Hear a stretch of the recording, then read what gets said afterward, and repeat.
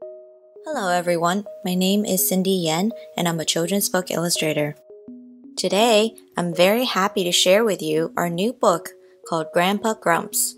It's written by Katrina Moore, illustrated by me, and published by Little Bee Books. Grandpa Grumps is a story that's very close to my heart because it's a story about an American Chinese family and the love between generations despite the language barrier. I was born in China and now living in Brooklyn, New York. I've experienced a lot of culture differences and put in some personal details in the images of this book. Grandpa's design is very much based on my own grandpas, with their bushy eyebrows, big ears, and the sweater vest life. Daisy reminded me a lot of myself when I was little. Her design is based on traditional Chinese motifs of children that represent luck.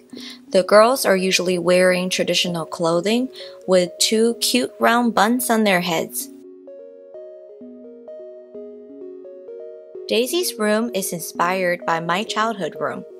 Jurassic Park was a big hit when I was little, so I had a lot of dinosaur toys lining on my windowsill. Painting was always my favorite thing to do. And if you read the book, you'll know that it's one of Daisy's favorites too. My mom saved a lot of my childhood drawings, so I recreated them as Daisy's drawings in the book. The kitchen is very much a representation of my own kitchen here. I cook both traditional Chinese food and Western food, so my kitchen is always crowded with lots of ingredients from different cultures.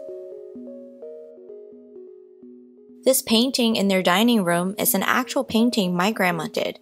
She also likes to keep these hanging plants and trinkets around the house.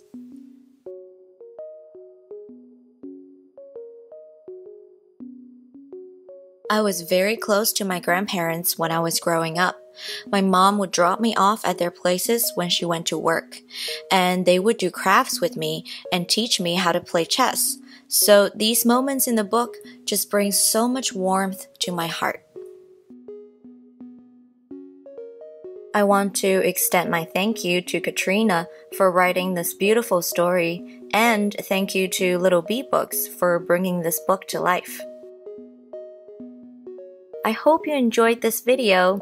If you want to get some art tips and learn how to draw our girl Daisy here, please find the links in the descriptions. Thank you for listening and have a great day. Bye!